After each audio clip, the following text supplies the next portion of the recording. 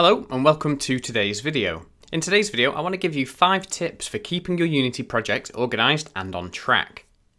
So tip number 1, plan it out. Before you dive into creating scripts left, right and centre and figuring out their relationships on the fly, just take a moment and start planning them out. Pen and paper is of course good for this, but I really like using software such as Milano for planning my projects. I first came across Milano after seeing them sponsor a Pontypants video, and it's been game changing for me keeping organised and on track since. It's completely free to use with some limits in place, though cheap enough if you do want to upgrade. Here's an example of how I've arranged some cards to help visualise the flow of a production and conveyor belt system for a project I'm working on. You can see there's a great flow to it and it really sits well with how I like to work. Up at the top here as well, I've also planned out some scripts that I need to implement, and I've placed in some sample code that I can copy and paste over to my scripts in Unity once I'm ready. If you'd like to check out Milano, you can do so for free using the link in the description. Tip number 2, folder organisation. With every new project I start in Unity, I like to organise my folders in the following way. I create a base level project folder, and then to this I create an editor folder for my editor scripts, a runtime folder for my scripts, prefabs, materials, and just anything that I will need at runtime, and an external folder for any plugins that I may use.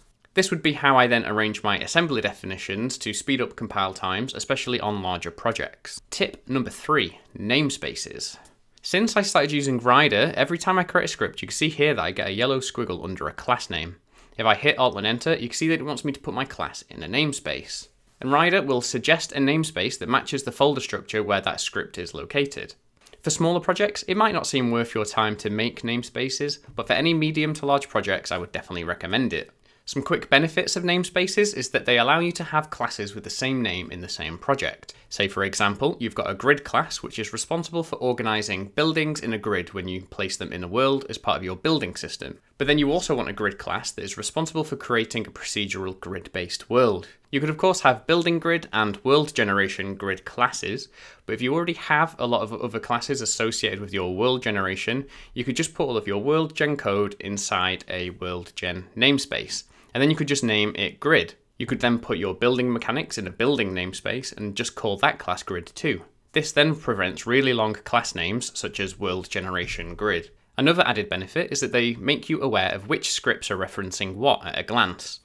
If you go to the top of your script, you can see at a glance, for example, that this script is in some way tied to the inventory system as it's implementing that namespace. Tip number 4, default presets to assets. Say you have a UI folder, which is where you're storing your UI images, and they all need to be flagged as sprite and UI. But then you add an image to Unity, it imports it as default, which is used for textures, and then you've got to come to the drop down and swap it over to sprite. However, you can define presets for assets on a folder by folder basis, which mean that any asset that is then dropped into that folder will conform to the defaults you've set. So for example here, you can make a preset for your UI sprites folder and not have to worry about changing every individual asset. This is something that isn't built into Unity by default, but should be, in my opinion. However, they do give you a handy script you can implement into your project to allow this. A link to this script is in the description. Tip number 5, don't be scared of reusing assets and code. Why write a character controller for every new project when you could use one of Unity's starter assets, or even code from an old project of yours? There's tons of character control assets already on the asset store, both free and paid, and they cover a wide range of use cases. So take a look on the asset store for something first before you spend a while creating your own thing, as someone may have already done all the hard work for you. Better yet, if you've written an awesome bit of code in a previous project and you've kept it modular, rip that bad boy out of your old project and stick it in your new one. One of the reasons I spent a while getting my head around how to create an inventory system, for example, is that I now have that in an easy to use format, and I can take this and implement it into any future project. So there you have it. They are my 5 tips for staying organised and on track with Unity. If you've got any tips of your own, I would love to hear them in the comments below. And if you've got this far and you're not subscribed, I'm afraid this information was not free, and the cost is one press of that subscribe button. And if you are subscribed, a cheeky like wouldn't go unappreciated. Thanks for watching, and until next time, bye!